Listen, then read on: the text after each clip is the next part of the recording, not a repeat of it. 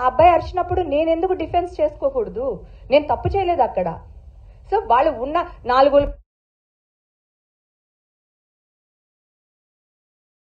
చెప్పాలి. అయినా శ్రీముఖి అడిగింది, నేను అడగలేదు వాళ్ళని. శ్రీముఖి కలిపింది ఇన్నిన్నాయని. నేను శ్రీముఖిని అడిగాను, ఎందుకమ్మా చెప్తున్నావు?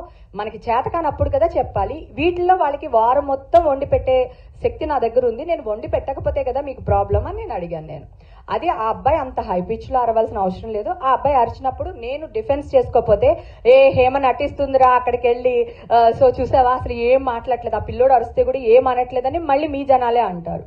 సో ఇది అక్కడ ఓవరాల్ గా జరిగింది. తర్వాత 14 మంది నామినేట్ చేశారు హేమ అని నాగార్జున గారు అన్నారు. అక్కడ ఒక ఓటు నాకు ఎగ్నెస్ట్ గా పడింది. 14 మందిలో 8 మంది నన్ను బ్యాడ్ అన్నారు, మిగతా వాళ్ళందరూ నన్ను మంచిగానే రాశారు. సో దీనికి ఆయన కంక్లూషన్ ఇచ్చేటప్పుడు ఏంటంటే, ఎందుకు హేమ 14 మంది ఇది చేశారంటే, నన్ను అర్థం చేసుకోలేదు సార్ అన్న. నిన్న ఎపిసోడ్ మీలో ఎవరైనా చూసుంటే గనక తెలుస్తుంది. ఆలి వచ్చి ఏంటి ఒక పూటకే సగం కాఫీ కూడా అవచేసేస్తారా, రేపు ఏమైపోతుందని అడిగాడు. సో ఈ సిచ్యువేషన్ రాకూడదనేది నేను ట్రై చేశాను, అది వాళ్ళకి అర్థం కాలేదు. సో దీంట్లో నేను చేసింది ఏం లేదు. హిమజకి నాకు ఆల్రెడీ బిగ్ బాస్ హౌస్ లో హిమజ ముందే ఈ విషయం కూడా చెప్పాను. తను నాకు చేసిన ఒక బ్యాడ్ ఎక్స్పీరియన్స్ వల్ల ఆ అమ్మాయి ఏమనుకుంటుంది, నేను ఏ మంచి చేసినా అక్క అక్కడికే కనెక్ట్ అవుతుంది, నన్ను కొంచెం అవాయిడ్ చేస్తుంది, అక్క నాకు మంచిగా సపోర్ట్ చేయట్లేదు, అది ఇది అనేసి తన మనసులో పెట్టేసుకుంది. దాన్ని హైలైట్ చేయడానికి ట్రై చేసింది. ఈవేళ మళ్ళీ తన నామినేషన్ లో ఉంది. మరి ఈవేళ ఎందుకు ఏడవలేదు? అంత ముందు రోజే ఎందుకు ఏడాలి? అంత డ్రామా ఎందుకు? ఏడవాలంటే నేను కూడా ఏడవచ్చు కదా. ఇంతమంది నా వెనకాల ఇన్ని నాటకాలు ఆడుతున్నారే, అది మీ అందరికీ తెలుసు, నాకు తెలియకపోవచ్చు. వరుణ్ సందేశ్ వైఫ్ ఏమో మా ఆయనకి ఇది కావాలి, మా ఆయనకి అది, అక్కడ నేను ఎక్కడికి తీసుకొచ్చిస్తాను? అది నా ఇల్లా? నా ఇంటికి రండి, నేను వండి పెడతాను. సో అది నా ఇల్లు కాదు కదా. సో అక్కడ ఉన్నది కొంచెమే ఉంది. ఓన్లీ వరుణ్ వైఫ్ వాళ్ళే చూసుకుంటే మిగతా వాళ్ళందరినీ చూసుకోవాల్సిన బాధ్యత నా దగ్గర ఉంది. సో నేను ఆ బాధ్యతనే చూపించాను. అది యాజ్ ఏ పేరెంట్స్ గా నా కూతురు ఉంది, పబ్కి వెళ్తాను మమ్మీ అంటది, వద్దు నాన్న ఎవరైనా చూసారంటే బాగుండదు అంటాను.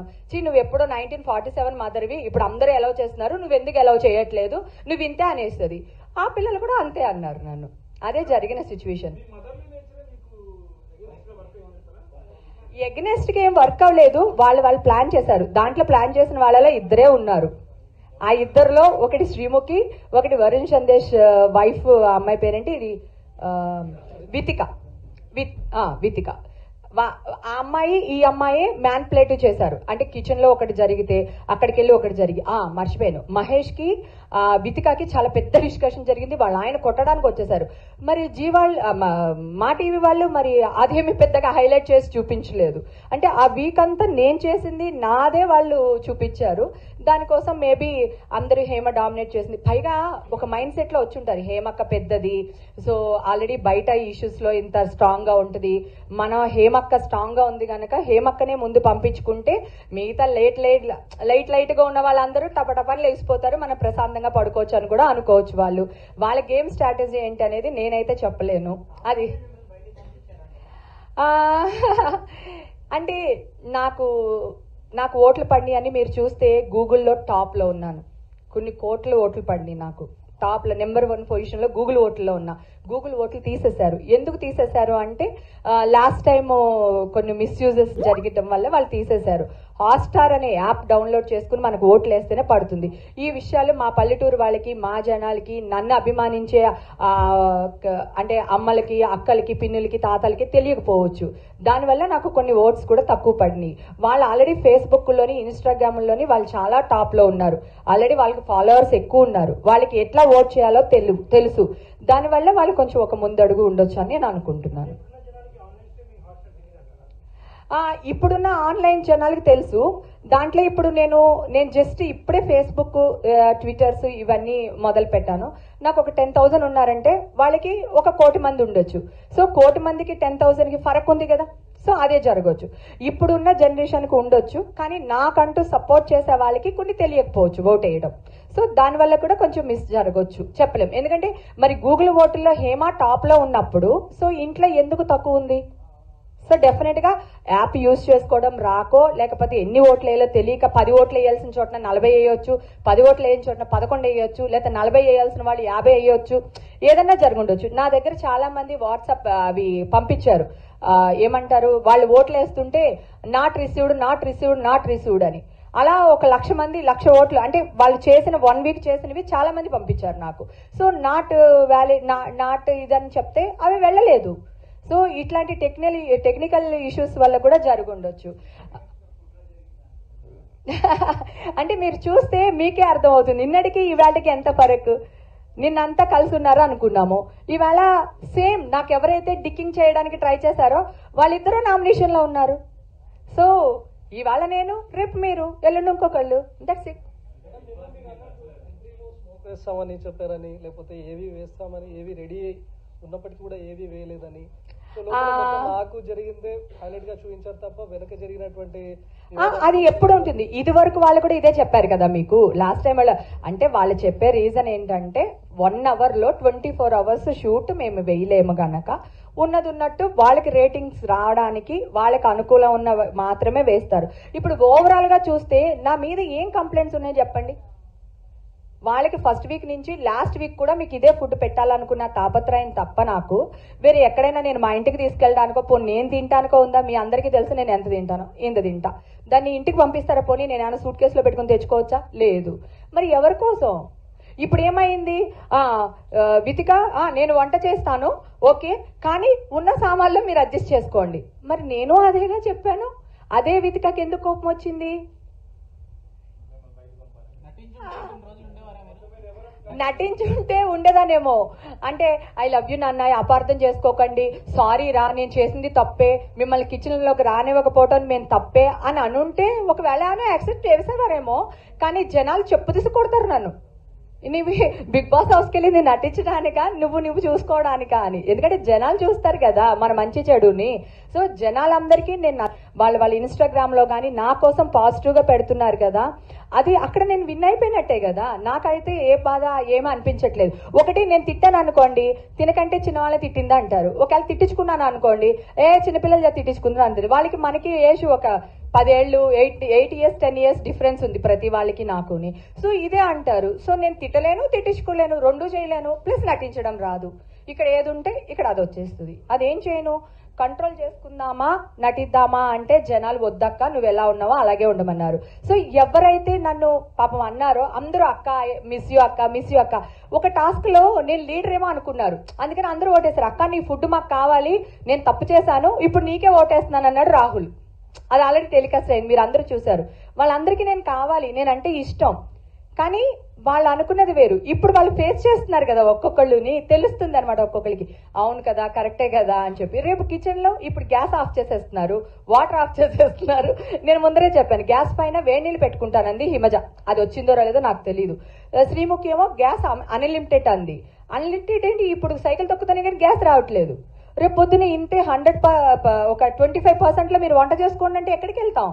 సో అది బిగ్ బాస్ హౌస్, ఏదైనా జరగవచ్చు.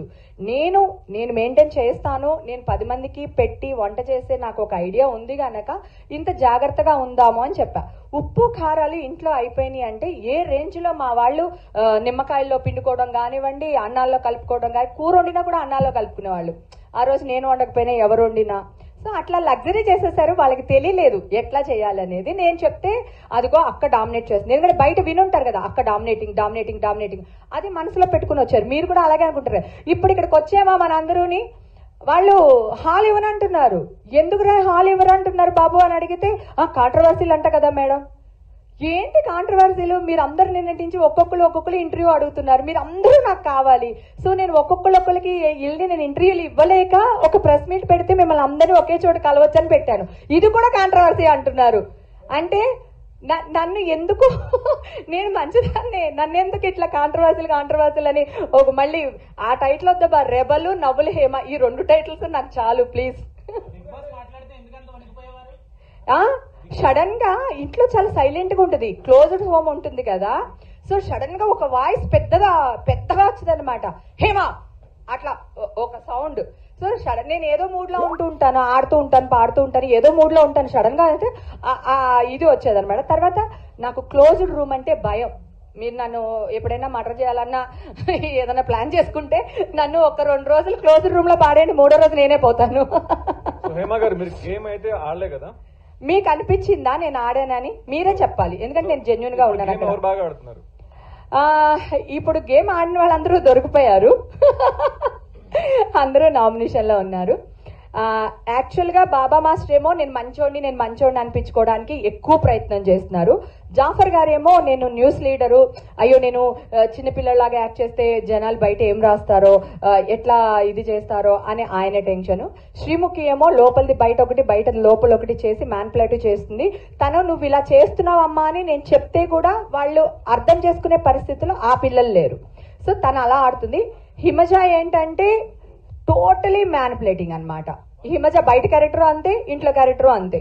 సో తను అదే ప్లే చేస్తూ వస్తుంది. నెక్స్ట్ ఇంకా ఎవరున్నారు? ఆలీ ప్లేయర్. తర్వాత రాహుల్కి నేను చెప్పాను, నాన్న నువ్వు కప్పులు కడగట్లేదు, ఈ పాయింట్ వస్తుంది, ఈ పాయింట్ లోనే నేను అవుట్ చేయొచ్చు, నువ్వు అర్థం చేసుకో, నీ కప్పు నువ్వు కడుక్కో అమ్మా అని చెప్పాను. అది టెలికాస్ట్ అయిందో లేదో నాకు తెలియదు. ఇప్పుడు రాహుల్ అదే పాయింట్ మీద నామినేషన్ లో ఉన్నారు. అంటే నాకు తెలుస్తుంది, అంటే వాళ్ళ ఏజ్ కంటే నేను 10 years పెద్దదాన్ని, వాళ్ళ ఏజ్ నుంచి ట్రావెల్ అయ్యాను. సో ఈ సిచ్యువేషన్స్ అన్ని నేను ఫేస్ చేసే ఉంటాను కదా. సో నా ఎక్స్పీరియన్స్ వాళ్ళకి నచ్చలేదు. అది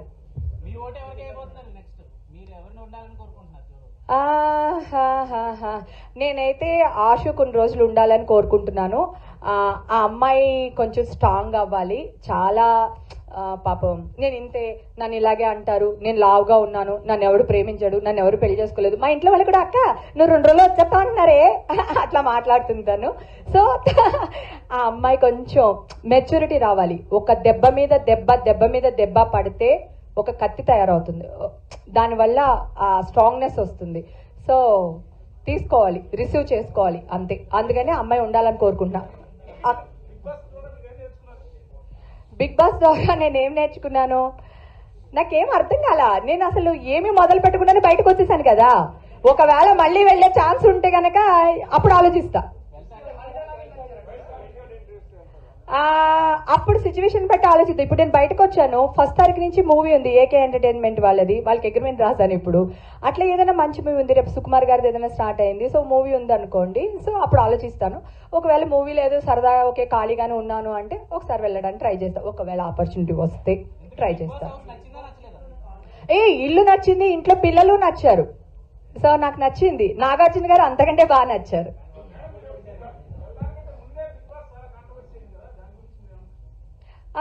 నేను ఆ కాంట్రవర్సీ గురించి ఆ రోజే చెప్పానండి. పాపం తన అమ్మాయి కూడా బాధపడిందంట. అంటే నేను అన్న విషయానికి అమ్మాయి బాధపడింది అని చెప్పి తర్వాత ఎవరో మన వాళ్ళే చెప్పారు, మీరు ఏమైనా స్పందిస్తారా అంటే ఇప్పుడు నేను స్పందించాను, ఆ అమ్మాయి స్పందించింది, మళ్ళీ ఆ అమ్మాయి స్పందించింది, నేను స్పందించాను, మళ్ళీ ఇది ఒక కాంట్రవర్సీ, మనకు అవసరం లేదు, నేను చెప్పాలనుకున్నది చెప్పేశాను అన్నాను. ఆ రోజు అయిపోయింది. అలాంటి క్వశ్చన్స్ అడగలేదు. ప్రెగ్నెన్సీ టెస్ట్ చేయించుకోమని చెప్పారు. ఒకవేళ నేను ప్రెగ్నెన్సీగా ఉన్నాను, 3 నెలలు ఉండవలసి వచ్చింది, అక్కడ ఏదైనా గొడవలు జరిగినాయి, తోసారు, పడిపోయాను, సో దానివల్ల నష్టం జరిగితే బిగ్ బాస్ హౌస్ కి చెడ్డ పేరు వస్తుంది, సో వాళ్ళు చేయించుకోమని చెప్పారు. అది నేను తప్పుగానో భూతద్దంలోనో నేను చూడట్లేదు. అంటే నిజంగా ఆ అమ్మాయికి జరుగుంటే కూడా ఆ అమ్మాయి ఫైట్ చేయాలి డెఫినెట్ గా. నేను ఆ అమ్మాయిని రాంగ్ అని కూడా నేను అనట్లేదు. కాకపోతే ఆ అమ్మాయి రియాక్ట్ దొంగలు పడ్డ 6 నెలలకి ఏదో అంటారు కదా, సో అట్లా కాకుండా ఇమ్మీడియట్ గా స్పందించవచ్చు కదా, ఎందుకు లేటుగా స్పందించేవా అనేది ఒక్కటే నేను అడిగాను తప్ప ఆ అమ్మాయి మంచిది కాదు, బిగ్ బాస్ వాళ్ళు మంచోళ్ళు, బిగ్ బాస్ వాళ్ళు చెడ్డోళ్ళు, ఈ అమ్మాయి మంచిదని నేను ఎక్కడా అనట్లేదు. సో నాకు ఆ టాపిక్ మీద పెద్ద ఇది లేదు.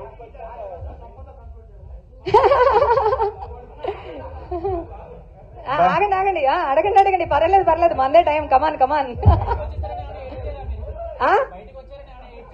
నేనా ఏడలేదు, నేను బయటకు వచ్చేసరికి మీ వాళ్ళందరూ కెమెరాలు పట్టుకుని దగ్గరే ఉన్నారు. ఏడ్చే టైం కూడా ఇవ్వలేదు నాకు. నేనా 2 రోజులు కదా, ఒక్కరోజు వాళ్ళు కిడ్నాప్ చేస్తారు కదా, వాళ్ళ ఎపిసోడ్ టెలికాస్ట్ అయిన తర్వాత కదా నన్ను ఇడిచిపెట్టారు. నాకేం భయం నాన్న, ఏడవాలనిపిస్తే మీ ముందే ఏడుస్తాను నేను, ఎందుకంటే నా బలహీనత మీరే. నాకు ఏడవాలనిపిస్తే మీ ముందే ఏడుస్తాను, మీరే నన్ను వాదార్చాలి. సో నాకు అలాంటి భయాలు ఏమి లేవు. కాకపోతే పెయిన్ తీసుకోవాలనుకున్నాను, తీసుకున్నాను ధైర్యంగా, ఎక్కడా వంగలేదు, నేను తప్పు చేయలేదు, నేను సారీ చెప్పలేదు, అంతే. అందరు కలిసి క్యాప్టెన్ చేశారు కదా, మరి అందరు కలిసి పంపించారు అంట. లేదు అసలు క్యాప్టెన్షిప్ లేదు. వాళ్ళ మీరు అందరూ అనేసుకున్నారు, హేమ టేక్ ఓవర్ చేసుకుందంటే ఈ అమ్మాయి క్యాప్టెన్ అనుకున్నారు అంతే. అక్కడ క్యాప్టెన్షిప్ ఏం లేదు. కిచెన్ టీమ్ లో నన్ను వేశారు, నా కిచెన్ టీమ్ లోకి మీరు రాకండి, ఇప్పుడు నేను కూర వండుతున్నాను అక్క ఈ ఉప్పే అక్క అక్క ఈ కారమే అక్క ఈ వంకాయ వేద్దామా అన్నారు అనుకో, నా కూర పాడైపోతుంది. సో 14 మంది తినాలి, ఆ 14 మంది ఇంత డైరెక్షన్ ఇస్తే నేను వండలేను. సో ఆ డైరెక్షన్ నాకు వద్దన్నాను, అది వాళ్ళకి నచ్చలేదు. అక్క అక్క అని చెప్పి మీకే వెన్నుపోటు పడిచారు అంటారు. అది ఫస్ట్ డేనే చెప్పాను కదా, అక్కను తోపన్నాడు, ఒరే ఎప్పటికి ఏంటేస్తావురా అని అడిగాను. అయిపోయింది కదా. నామినేషన్స్ లో గానీ లేకపోతే ఇంతకు ముందు నాగార్జున గారు కూడా హెచ్చరించారు శ్రీముఖిని, మీరు ఇక్కడ విషయాలు అక్కడ విషయాలు ఇక్కడ చెప్తున్నాను. హౌస్ లో ఒరిజినల్ గా శ్రీముఖి క్యారెక్టర్ ఏంటండి? ఒరిజినల్ గా శ్రీముఖి ఏంటంటే అందరూ నన్ను మంచోళ్ళు అనుకోవాలి. సో ఎవరైతే ఆపోజిట్ లో స్ట్రాంగ్ కంటెస్టెంట్ ఉన్నారో వాళ్ళని ఎట్లా బయటికి గెంటేద్దామా అనే ఉద్దేశంలో అమ్మాయి ఉంది. తర్వాత మహేష్ విషయానికి వస్తే పాప నేను కూడా పక్కనే ఉన్నాను. మహేష్ సారీ చెప్దామనే వచ్చారు, అందరినీ కాంప్రమైజ్ చేసాం, లోపల తీసుకొచ్చాం. మహేష్ అన్నాడు, హేమక్క నువ్వుని బాబా మాస్టర్ మాట్లాడండి అక్క నా తరపున, నాకు మిగతా వాళ్ళ మీద నమ్మకం లేదు, మీరైతే ఇద్దరు తరపున మాట్లాడతారు. జస్ట్ లైక్ వాళ్ళు కూడా 6 నన్ను మానిటర్ గా పెట్టుకున్నది కూడా ఉన్నది ఉన్నట్టు మాట్లాడతానని, ఆ ఉన్నది మాట్లాడటమే వాళ్ళకి మళ్ళీ నచ్చలేదు. వీళ్ళని ఒకళ్ళు మంచోడు అంటే రాజుగారి భార్య పెద్దది మంచిదే అంటే చిన్నది మంచిది కాదన్నట్టే కదా. ఆపోజిట్ గా వాళ్ళు ఇద్దరు చెడ్డలు అవుతారు. బిగ్ బాస్ నన్ను చాలా టార్గెట్ చేశాడు, చాలా టార్చర్స్ పెట్టాడు. సో ఇది జరిగిన కదా.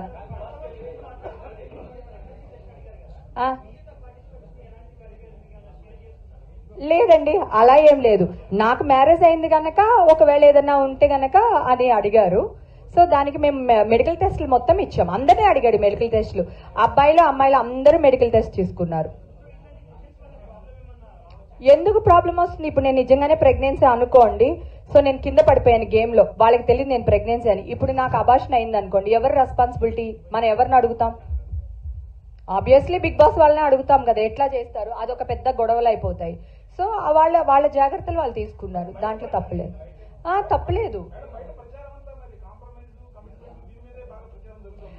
మన అందరికీ ఏది ఇష్టమో దాని మీద ఎక్కువ ఫోకస్ చేస్తాం. నాకు నాగార్జున గారు అంటే ఇష్టం, నేను ఆయన మీదే ఫోకస్ చేస్తాను.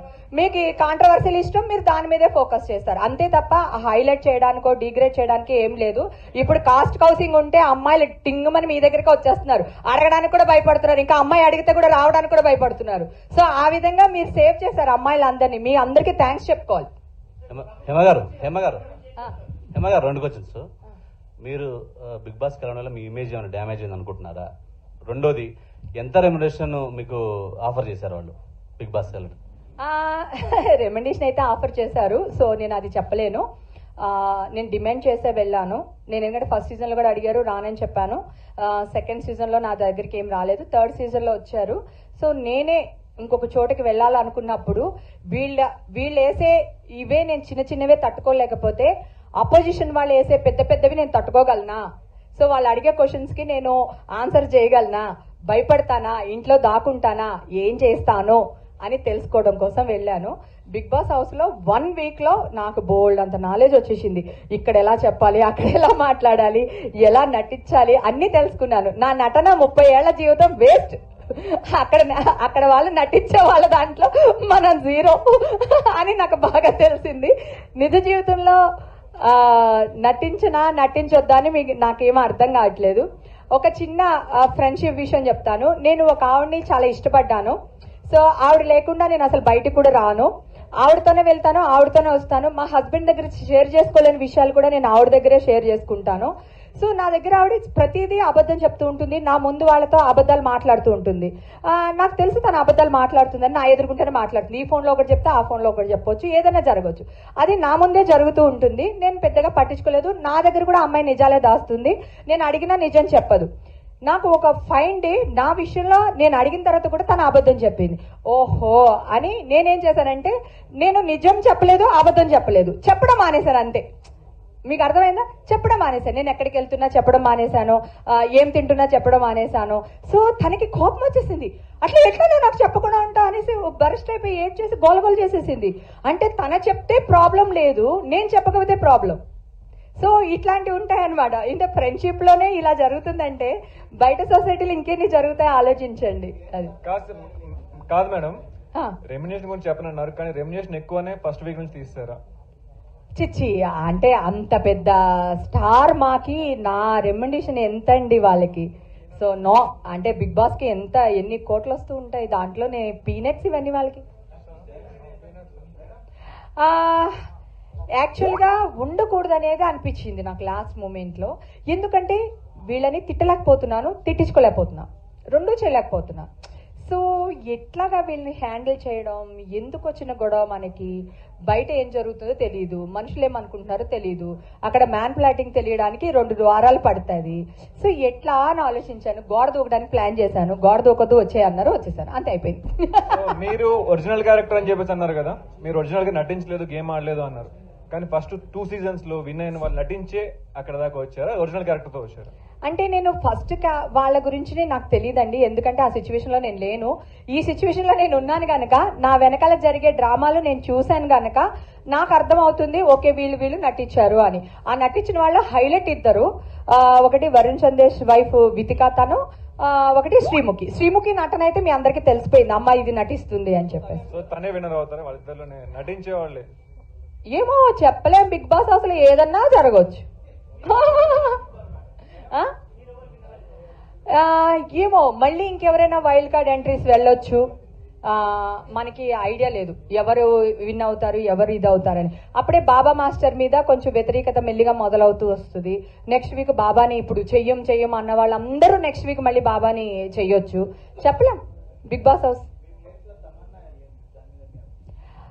నా ప్లేస్ లో వెళ్ళలేదు, ఒక వైల్డ్ కార్డ్ ఎంట్రీ. ఆ అమ్మాయి కప్తే ఇంకొక అబ్బాయి వెళ్ళేవాడు, అబ్బాయి కప్తే ఇంకొక అమ్మాయి వెళ్ళేది. అమ్మాయి వెళ్తే మీరు ఈ క్వశ్చన్ అడిగేవాళ్ళు కాదు, తను వెళ్ళడం వల్ల మీరు అడిగారు. మీ మనసులో ఉన్నది నాకు తెలియదు, అబ్బాయి అయినా అమ్మాయి అయినా వాళ్ళైనా ఒకటే నాకు. తమన్నా వెళ్ళింది, దట్స్ ఇట్. తొందరలో అనౌన్స్ చేసేస్తానులేండి, కంగారు పడకండి. నేను ఇంకొంచెం పెయిన్ తీసుకోవాలి, ఇంకా ఆ పెయిన్స్ తీసుకోకపోతే ఏంటమ్మా. నేను తిరుపతిలో అంటే నేను జగన్ గారికి సపోర్ట్ చేశాను, ఆ పార్టీ అంటే నాకు ఇష్టం. నేను ప్రచారాలు అవన్నీ చేయలేదు కానీ జాయిన్ అవ్వలేదు. జగన్ గారు అంటే ఇష్టం, జగన్ గారి పార్టీ అంటే ఇష్టం నాకు.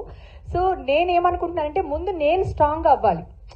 సో నేను ఇందాక అబ్బాయి అడిగారు, 2 రోజులు మీరు కనిపించలేదండి ఏడ్చారా అని చెప్పి. ఇందాక ఒక క్వశ్చన్ వచ్చింది, ఏడ్చారా అని. నేను ఏడవలేదు, ఒక రోజు వాళ్ళు కిడ్నాప్ చేస్తారు, ఫోన్లు గిన్లు వాళ్ళ దగ్గరే ఉన్నాయి. సెకండ్ డే మన వాళ్ళందరూ పొద్దున్న 6 గంటల నుంచి, నేను లేవని ముందు నుంచే మనోళ్ళే వచ్చారు, మనోళ్ళే కూర్చున్నారు, మనోళ్ళే మాట్లాడుతూ ఉన్నారు. తర్వాత నేను ఏదో మీటింగ్ ఉండింది, నేను వెళ్ళిపోయాను. సో మీకు దూరంగా నేనైతే ఎక్కడా లేను. సో ఏడవకూడదు, ఏదొచ్చినా ఫేస్ చేయాలి. ఇంకా నేను పడవలసిన దెబ్బలు చాలా ఉన్నాయి.